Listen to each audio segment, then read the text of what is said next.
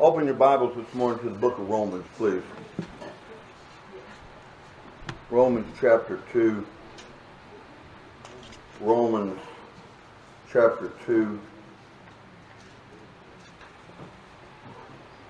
Romans chapter 2.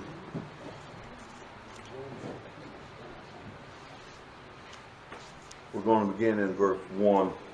Romans chapter 2, beginning in verse 1.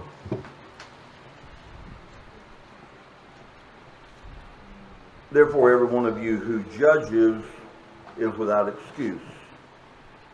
For when you judge another, you condemn yourself, since you, the judge, do the same things. We know that God's judgment on those who do such things is based on the truth. Do you really think any one of you who judges those who do such things yet do the same, that you will escape God's judgment? Or do you despise the riches of his kindness, restraint and patience, not recognizing that God's kindness is intended to lead you to repentance? Because of your hardened and unrepentant heart, you are storing up wrath for yourselves in the day of wrath, when God's righteous judgment is revealed. He will repay each one according to his works. Eternal life to those who by persistence in doing good seek glory, honor, and immortality. But wrath and anger for those who are self-seeking and disobey the truth while observing unrighteousness. There will be affliction and distress for every human being who does evil, first to the Jew and also to the Greek, but glory, honor, and peace for everyone who does what is good, first to the Jew and also to the Greek. For there is no favoritism with God. All who sin without the law will also perish without the law, and all who sin under the law will be judged by the law. For the hearers of the law are not righteous before God, but the doers of the law will be justified.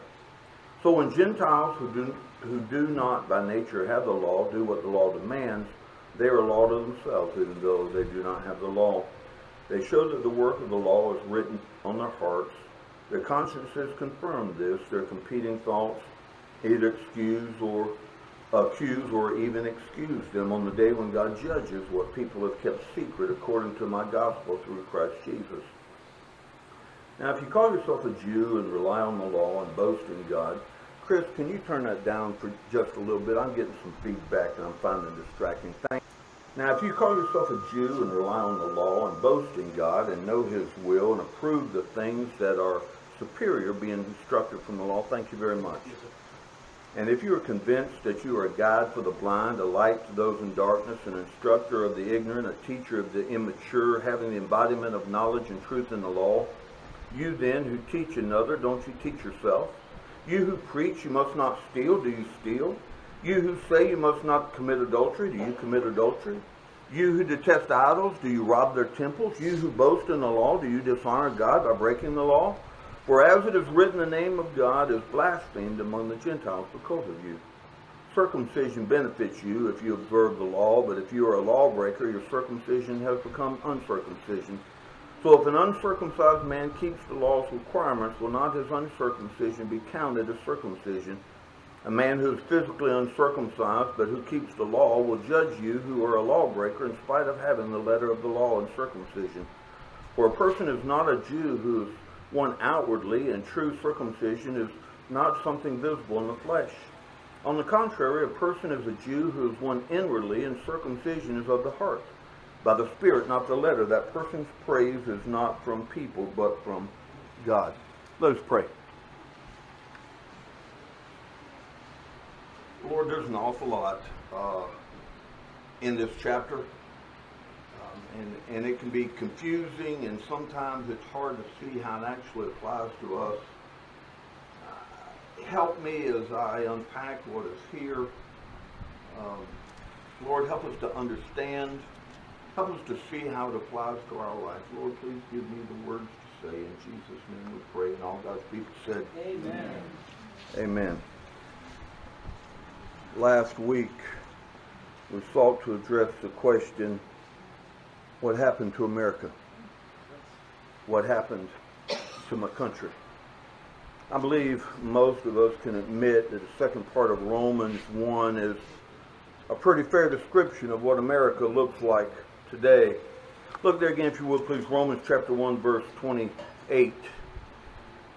And because they did not think it worthwhile to acknowledge God, God delivered them over to a corrupt mind so that they do what is not right. They are filled with all unrighteousness, evil, greed, and wickedness. They are full of envy, murder, quarrels, deceit, and malice. They are gossips, slanderers, God-haters, arrogant, proud, boastful, inventors of evil, disobedient to parents, senseless, untrustworthy, unloving, and unmerciful. I think that is a pretty fair description of our country, especially if you include the preceding paragraph. And I find comfort in the fact that all through this passage, Paul keeps saying they, and they did this, and they did that. But then we get to chapter 2 and verse 1, and Paul changes from they to you. We need to remember that when Paul wrote this letter, there were no chapter divisions. This letter was not broken up into verses. It was one long letter like people used to write one another. I think many of us can sit in the stands and cheer Paul on as he describes what those people are doing and what's coming for them. Paul says they did all of this. And then in verse 1 of chapter 2, he says, so you are without excuse. Paul, wait a minute. I don't like how you have changed the pronouns that you're using. I was happy and I was cheering you on when you said they. But now you say you are without excuse. I'm not comfortable when God stops talking about them people and he starts talking about me. Paul said they did all of this, so you, or he's speaking to me, they did all of this, so you, Gene, are without excuse because you sit and judge them. Gene, you have done the very things they are doing. I think a lot of us good, moral, religious people are surprised to find that God does not think as highly of us as we sometimes think of ourselves. Yeah, Gene, they have done all of this. And so you are without excuse because you judge them. And I start sputtering and stumbling over my words as I try to come up with excuses for my mistakes. I say, Lord, I'm not like them. And he answers, Gene, how did I describe them in Romans 1:29? I called them gossips. Have you ever done that?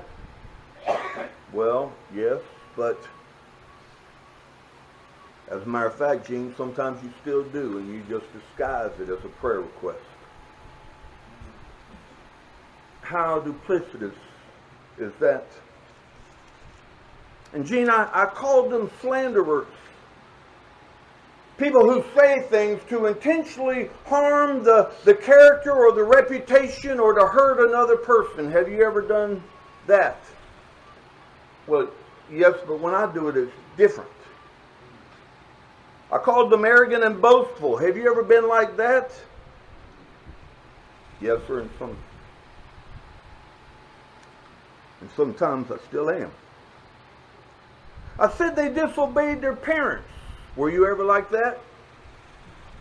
Yes, sir, many times. Then what makes you different than them? I cannot say what you are like. I can only use myself as an example. As a practiced and self-righteous hypocrite, I find it a bit disconcerting when God holds a mirror up to me too closely. Why is it that we are so angered by other people's sins while excusing our own? I believe there are several reasons. One, I believe that we are often blind to our own faults. We live in an age when people claim they need to be true to themselves. True to yourself, what does that even mean? In Jeremiah 17:9 we read, the heart is more deceitful than anything else and incurable. Who can understand it? No, I'm often blind to my own faults, faults that others can see. Gladys reminded me this morning, that's why God gives us wives. I stand before you this morning as a drug smuggler. Uncaught, unconvicted, but a drug smuggler nonetheless. Mark and Bindu are visiting Niagara Falls, which reminded me of something that happened to us a number of years ago. Several years ago, Gladys, Drew, and I, we borrowed Jack and Orlea's pop-up camper. We went on a vacation up the East Coast, and we came over and saw Niagara Falls and came down to the Creation Museum and hit Cedar Falls and all of the roller coasters. On the way on our trip, there were two girls and a German Shepherd on the side of the road hitchhiking. If I remember correctly, it was the German Shepherd holding out his thumb. Two girls and a German Shepherd hitchhiking on the side of the road. We stopped and picked them up, but the cab of the truck was full. There was no room for them. We told them they'd have to get in the back of the truck, and we gave them a blanket and a tarp to cover themselves with. As I remember, they rode with us some 500 miles or more as we were traveling on our trip. A couple days later, we crossed the Canadian border to see Niagara Falls from the Canadian side. And after we got back, I was cleaning up and rearranging things in the bed of the truck when I found a joint, a marijuana cigarette in the bed of the truck. And I did what many of y'all would do. Drew, come here! Drew came. I said, what is this and how did it get there? And had a little boy standing there looking lost. Daddy, I don't know. I don't have any idea. And then we got to remembering back and thinking back and figured those two girls probably dropped it and in the darkness of the back of the truck were unable to find it.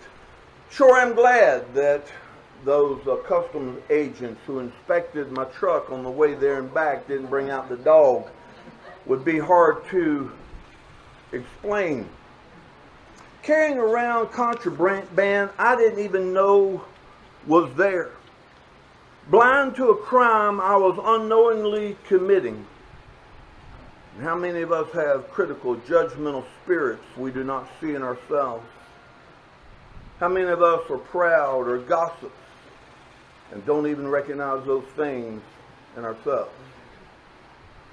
I'm blind to my own faults. Sometimes we try to forget the things that we have done wrong. You remember when King David slept with his neighbor's wife and got her pregnant and then had her husband killed to cover up what he had done? And then David married that then widow woman and went on with life as though nothing had happened. God was not happy. In 2 Samuel chapter 12 we read, so the Lord sent Nathan to David. When he arrived, he said to him, there were two men in a certain city, one rich and the other poor. The rich man had very large flocks and herds, but the poor man had nothing except one small ewe lamb that he had bought. He raised her, and she grew up with him and with his children. From his meager food she would eat, from his cup she would drink, and in his arms he would sleep. She was like a daughter to him. Now a traveler came to the rich man, but the rich man could not bring himself to take one of his own sheep or cattle to prepare for the traveler who had come to him. Instead, he took the poor man's lamb and prepared it for his guest. David was infuriated with the man and said to Nathan, as the Lord lives, the man who did this deserves to die. Because he has done this thing and shown no pity, he must pay 4 times for that lamb. David was angry that a man with many sheep stole the one sheep that a poor man had. He completely forgot what he had just done. So the Bible goes on, Nathan replied to David, you are the man. This is what the Lord God of Israel says, I anointed you king over Israel, and I rescued you from Saul. I gave you your master's house to you, and your master's wives into your arms, and I gave you the house of Israel and Judah, and if that was not enough, I would have given you even more. Why then have you despised the Lord's command by doing what I considered evil? You struck down Uriah the Hittite with a sword and took his wife as your own wife. You murdered him with the Amorite sword. Now, therefore, the sword will never leave your house, because you despised me and took the wife of Uriah the Hittite to be your own wife. Sometimes we gloss over. We forget the things we have done. And so we think perhaps God will as well. And third, I think sometimes we forget that God uses a different standard than we do. For example, let's take our thought life. Much of this passage must be understood in the light of our Lord's revelation in the Sermon on the Mount. Jesus said, God, who looks at the heart, sees what's going on in the inner attitude and judges on that basis. He doesn't judge as men judge according to what is observable from the outward life. In the Sermon on the Mount, we learn that if we hold a feeling of animosity and hatred towards someone, if we are bitter and resentful and filled with malice toward an individual, then we are guilty of murder, just as though we had taken a knife and plunged it into that person's chest or shot him with a gun.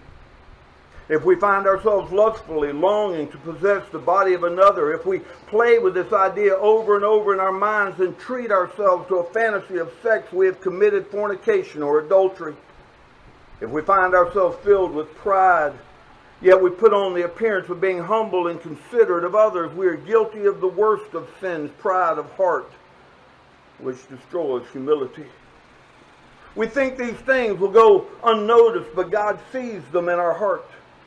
He sees all the actions that we conveniently have forgotten. He sees when we cut people down or speak with spite and sharpness and deliberately try to hurt them. He sees it when we are unfair in our business tactics, when we are arrogant towards someone we think is on a lower social level than ourselves. He sees it when we are stubborn and uncooperative in trying to work out a tense situation. All these things God takes note of. We who condemn these actions in others find ourselves guilty of the same things. Isn't it remarkable that when others mistreat us, we always think it is most serious and requires immediate correction? But when we mistreat others, we say to them, "You're making so much out of such a little thing." Why, it's so trivial and insignificant. We ignore our own sins because we're often blind to our own sins. Try to forget what we have done wrong. We forget that God uses a standard different than we do. And fourth, we rename our sins. Other people lie and cheat. We simply stretch the truth a little bit. Other people betray. We're simply protecting our rights. Others steal. We borrow. Others have prejudices. We have convictions. Others murder and kill. We exploit and ruin. We are simply being truthful. We cry, "Those people ought to be stoned." And Jesus said, "He that is without sin among you, let him cast the first stone." We are all guilty of the same things we are accusing other people of doing. Well, how do the unrighteous respond? When by the power of the Holy Spirit eyes are opened or conviction comes, notice how the unrighteous respond. Look there again, if you will, please, Romans chapter 2 and verse 2. We know that God's judgment on those who do such things is based on the truth. Do you really think any one of you who judges those who do such things yet do the same, that you will escape God's judgment? Or do you despise the riches of his kindness, restraint, and patience, not recognizing that God's kindness is intended to lead you to repentance? How do the unrighteous respond when they finally realize that they're living just like other folks? Well, they pour contempt on God's grace. Yeah, I admit that I'm not as good as I should be. I admit that there's room for improvement in my life, but God understands. His grace is sufficient. Yeah, I know I'm not where I should be. I know I'm not walking with the Lord like I should be. I know I'm not with God's people like I should be, but God is gracious. He is merciful. He'll understand. These people show contempt for God's grace. Yeah, I know my salvation cost Jesus a lot, but I'm sure He understands that I'm only human. Nobody's perfect. I was reading an article a while back written by a teacher in the inner city of Orlando. She told the story of a young boy in her class who wasn't doing well at school. So she was trying to figure out what the problem was, and she talked to him a number of times trying to figure it out, and she finally determined that the boy didn't have a refrigerator at his house, and so he was often hungry. She and some of the other teachers at the school chipped in together and bought the family a refrigerator and delivered it to the boy's home. And for a couple of weeks, things were good, and the boy was doing better. They had a place where they could place the refrigerated food, and he was not going hungry as he was. And then the boy missed school for a week. And when he came back, she asked where he had been. He said his parents had sold the refrigerator and they had used the money to take a trip to visit relatives. What kind of thinking is that? And what kind of thinking is it that acknowledges the sacrifice of Jesus Christ and the grace and mercy of a Heavenly Father, and then says, thank you, but I'll take what you gave me and live like the world. There'll be no effort, no sacrifice, no struggle on my part. God, I'm just counting on your grace. How sickening is that? The unrighteous respond by pouring contempt on God's grace. The unrighteous respond by storing up wrath. Look there again, if you will, please, in chapter 2 and verse 5. Because of your hardened and unrepentant heart, you're storing up wrath for yourselves in the day of wrath, when God's righteous judgment is revealed. He will repay each one according to his works. Eternal life to those who by persistence in doing good seek glory, honor, and immortality. But wrath and anger to those who are self-seeking and disobey the truth while obeying unrighteousness. There will be affliction and distress for every human being who does evil, first to the Jew and also to the Greek.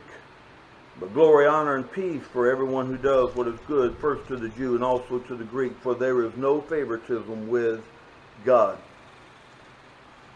Those who realize where they are and what God has done for them and continue to allow that disobedience and rebellion in their life, Paul says they are storing up wrath for themselves. C.S. Lewis says it like this.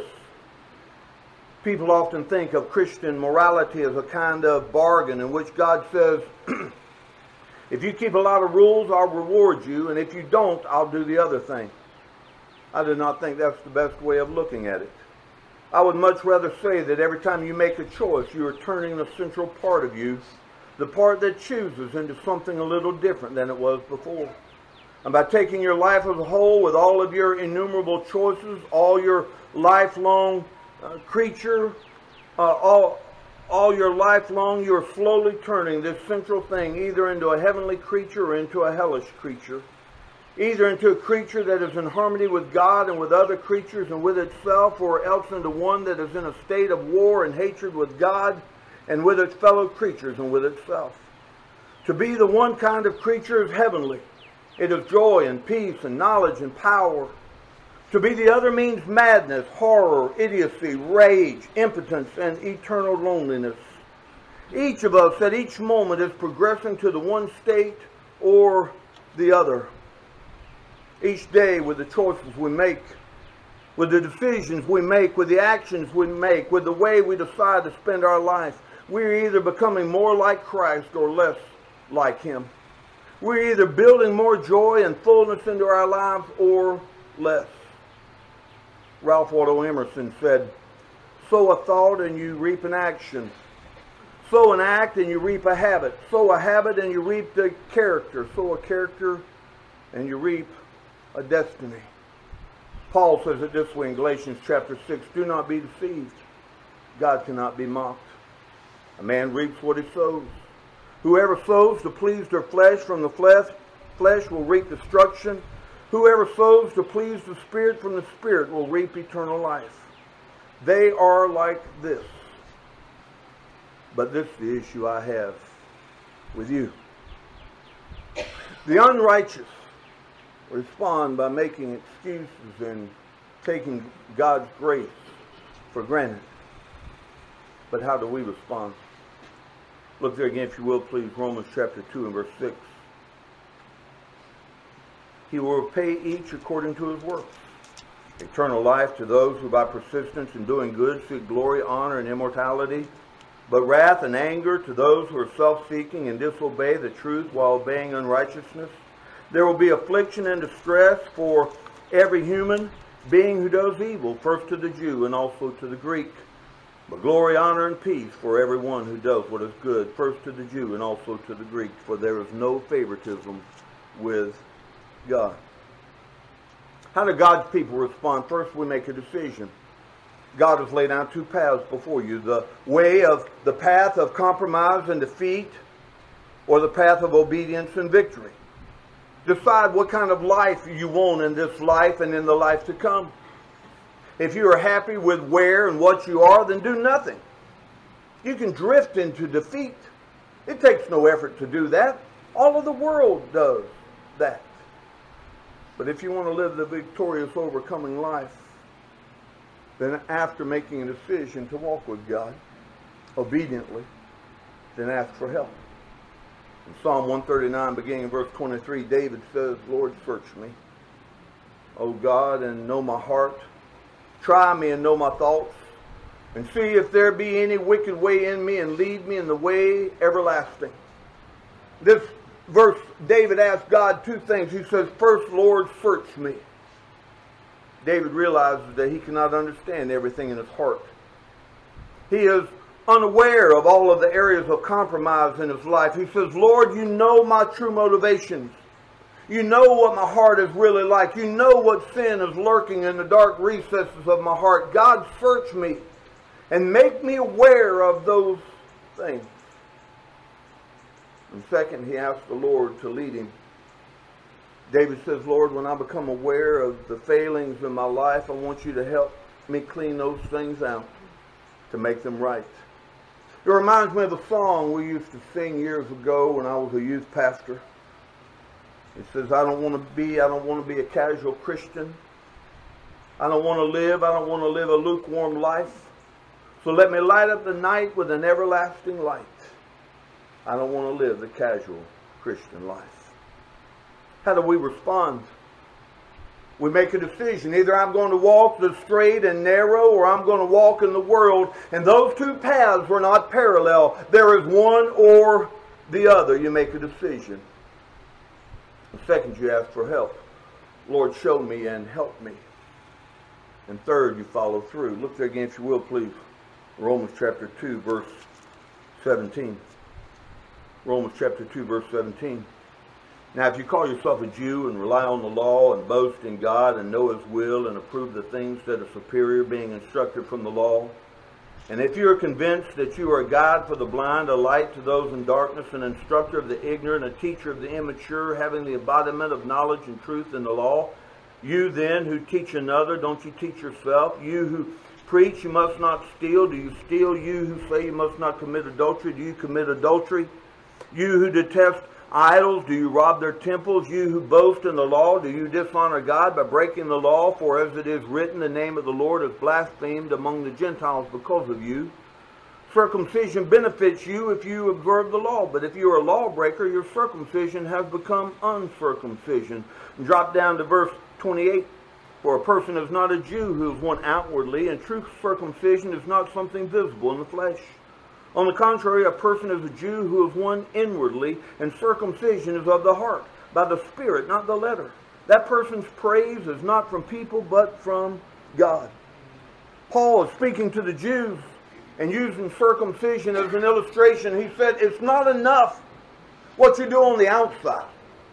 It's not enough that you don't curse like you used to, or you don't insult people like you used to, or you have learned a little bit of church language. Paul says it's not enough cleaning up the outside.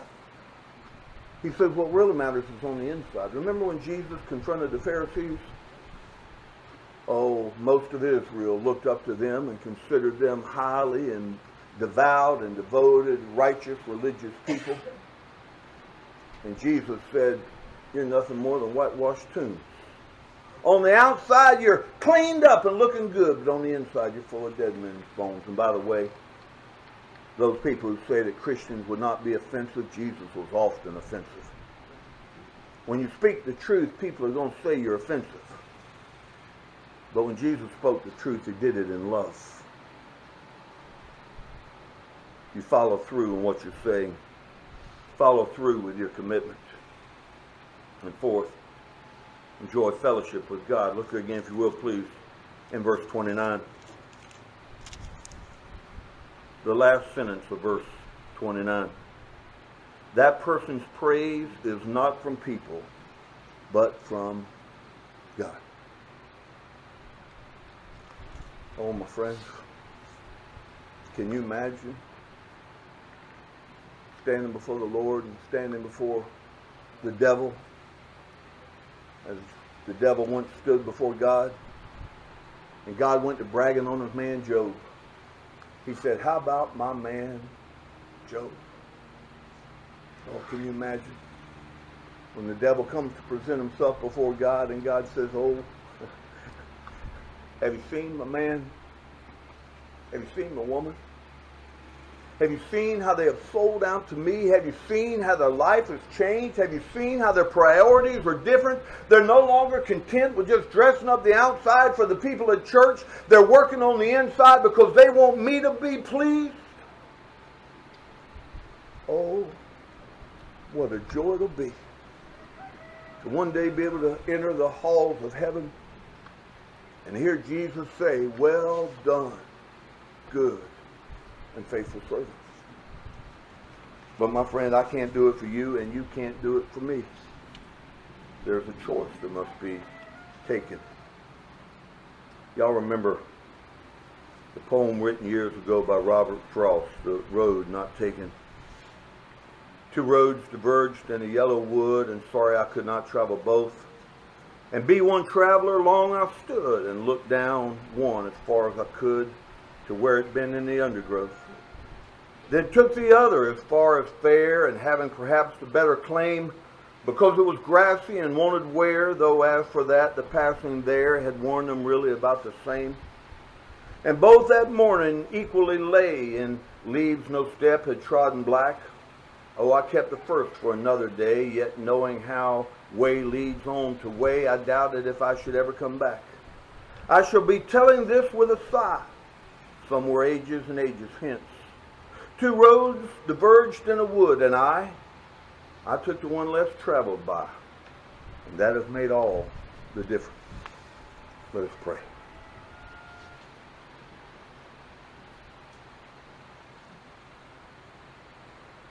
Lord, it's easy to cheer on when we read in your word the sins of the world. And it's easy to say, look at those people. But Lord, it's not near as comfortable when you hold the mirror of your word up in front of us. And we are forced to see the compromise and the disobedience in our own lives.